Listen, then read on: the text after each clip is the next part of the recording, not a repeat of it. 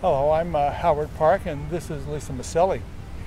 We teach a plein air painting class called Oil and Water, whereby we do watercolor and oil painting, showing very much the same scene, picking the same scene, and seeing how each one of us approach it so that our students have a chance of seeing how to create a piece of artwork, not be a slave to a particular type of medium, but be able to find joy in whatever it is that medium they decide to pursue.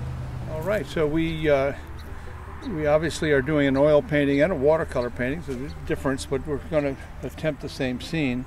So I prefer to use a softer pencil with the watercolor paper because I can erase it more easily. It doesn't indent into the paper, so it just gives me a little bit more freedom. I do a lot of erasing and, you know, changing my marks because I don't have the ability like Howard does to be able to go back in and make some changes after the fact. I really have to have my sketch pretty well worked out. So a bug just landed on my painting and got into my eraser.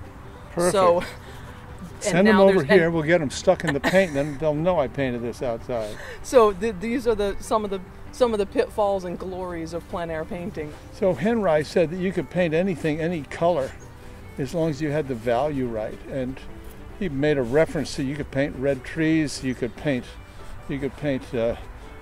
bluegrass, as long as the value was correct. So value to me is a really intricate and an important part of my painting.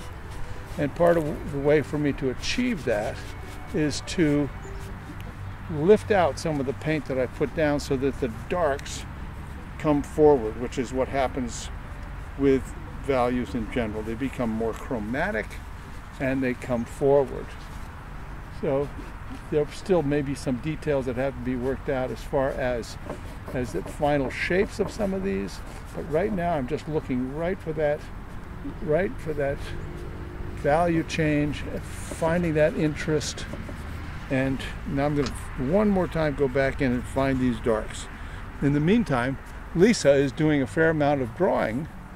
Right, and because I really think in terms of large shapes and values when I'm doing my drawing. And so thinking about those background trees, not as all these individual trees, but really as the larger shapes. And this can really help students who are starting out and feel like, oh, I don't really know how to draw. Well, really think of everything in terms of the larger shapes. And don't worry so much about the detail. And so I try to work in a more abstract, you could say, sort of abstract impressionism, where I'm not working out every detail, but I am trying to really show the contrast, the value changes, the points of interest in the scene. And the sky is such an absolutely critical part of your painting because it will establish the source of light, and it also really kind of establishes the tone of the painting. Exactly. Right? And, you know, is it a moody day? Is it a sunny, bright day? What's happening with the clouds?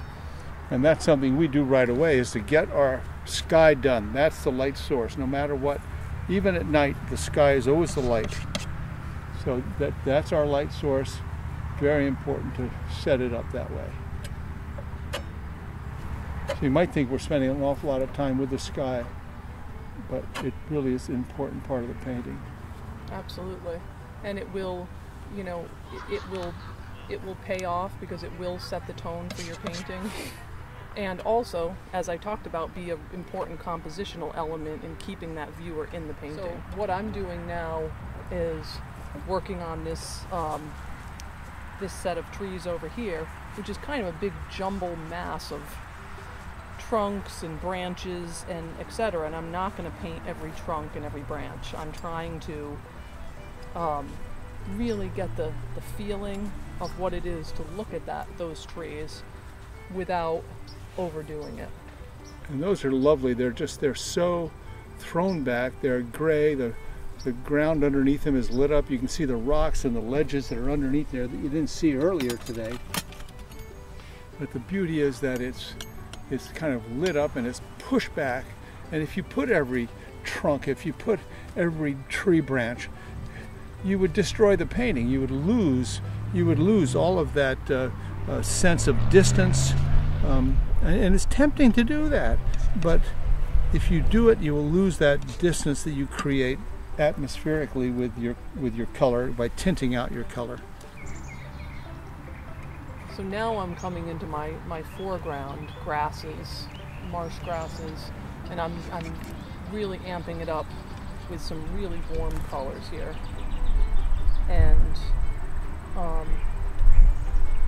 And again, I don't squeeze any of these colors right out of the tube. I'm mixing all of them and really trying to get that sense of the warmth of this field.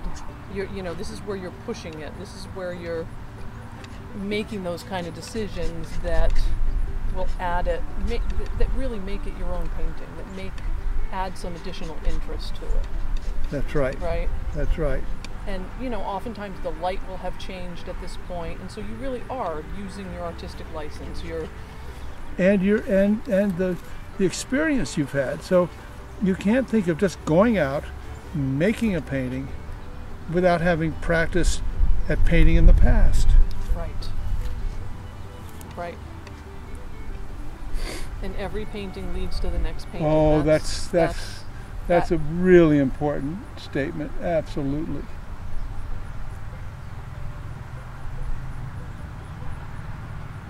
I had a friend, he would be so anxious and angry about what he had done that he would tear up his paintings and throw them away. And he never had the reference, nor did it give him that wonderful excitement that happens after you look back after a year of painting and you see the first painting you did at a certain place, or what excited you at first, and then the last one you did, and see the improvement you made.